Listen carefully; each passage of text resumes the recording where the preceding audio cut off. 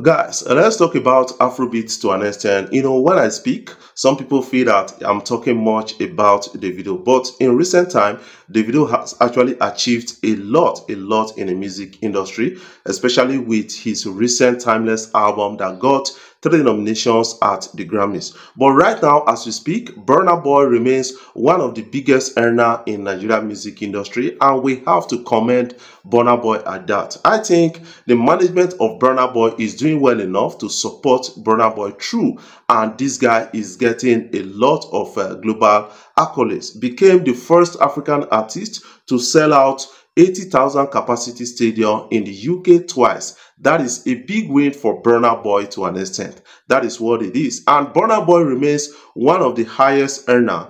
And in 2024, this guy has demonstrated it over and over again. What is your own take about Burna Boy becoming one of the biggest artists in Africa right now? I want you to put that in the comment section. But when you check the categories right now, I think Asake is really getting a lot of attention globally. Within a space of time, Asake has been able to put out albums that actually charmed the charts or global charts at the time. Right now, he's been able to break Burna Boy's records.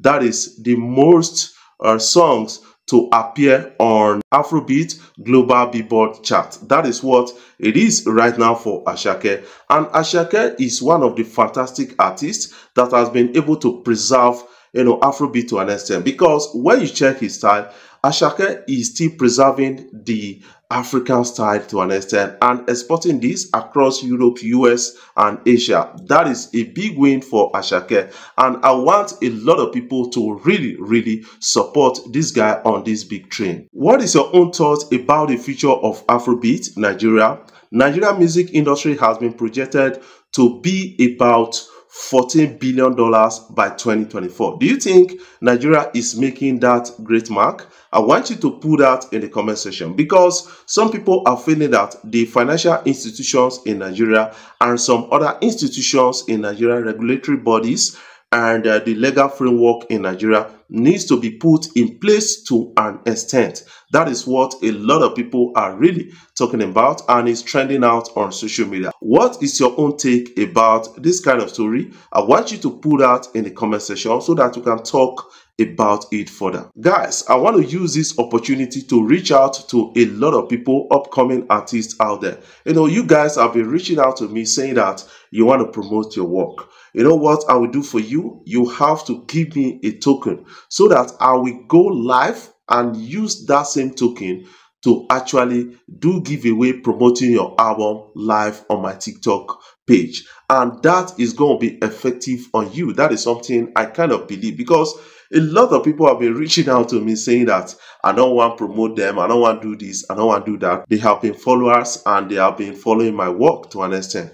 That is the opportunity I'm giving to you. Massively below 20,000, 25,000, I can use it to do giveaway on TikTok, and then promoting your page, promoting your song, and that is going to be hitting so massive. That is something I promise you to an extent, and you're going to get your money back for it. That is what I believe. Let's jump right into Afrobeat. What is your own prediction about the future of Afrobeat? A lot of people are really concerned about gatekeeping Afrobeat to an extent, saying that if care is not taken and if we don't gatekeep it, it's going to go into extinction just like the reggae. That is what a lot of people are really talking about. At the VMAs, a lot of people were disappointed, having the likes of Usher getting, Afrobeat category nominations, having the likes of Chris Brown and a lot of others, and saying, where are the African brothers to an extent? But based on the definition of most music artists out there, I thought Afrobeat was supposed to be for Africans. That is something I believe about the whole story. In 2024 Grammy nominations, a lot of people are rooting for the likes of Asake, the likes of Burna Boy, the likes of Rema, the likes of Ariasta, Thames, and Davido. And also, I think a person of Tyler is getting a spot at that nomination. What is your own thought about that? Don't forget to put that in the comment section, what you feel about the story so far. Let's get into Afrobeat proper. Yes, Afrobeat has evolved over time. A lot of people are now reaping the labors of heroes past. The likes of Fela and Nicola Kugoti, moving it forward to the likes of Two-Face, Dibia, and a lot of others, the new Afrobeat artists. I think right now we should call Burna Boy, Davido, and Wizkid also opening international doors. Rema also supported that to an extent, and that is why Rema is claiming a Big Four spot at a time. But a lot of people are saying that Rema not reach Big Four. What about the likes of Ashake? What about the likes of Omale and a lot of others? But to an extent, statistically, Rema has actually done massive numbers, and we have to respect that to an extent. That is something I believe about the whole story that is trending out on social media. Yes, massively, I did an interview of Rema's uncle, and a lot of people were not really happy with me, saying that this uncle for not define Rema if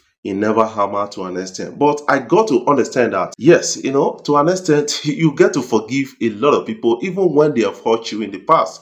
Why you are doing that?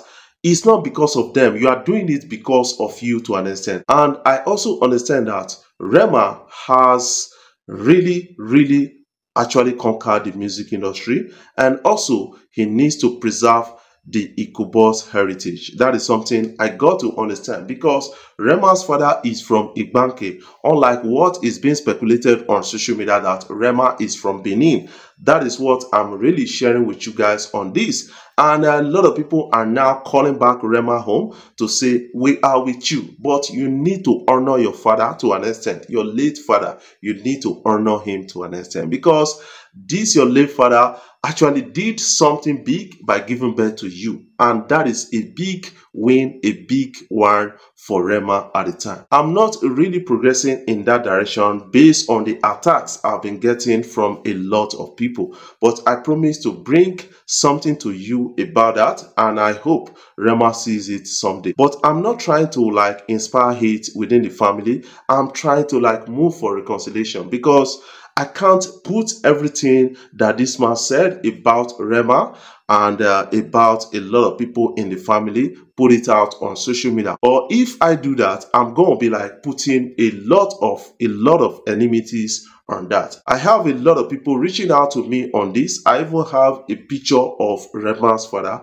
but I'm not going to put it out on social media so that it will be settled within the family. So that is something I got to understand. But all the same, we need to support Rema at this. What is your own take about all of this story? I want you to put that in the comment section. Before I jump off, I want to say thank you guys for watching our videos, and thank you for the love so far. If you are new here, you can click the subscribe button below and the bell notification icon to always get notifications each time we upload our videos. I love you guys. Keep supporting Afrobeat blog across social media platforms.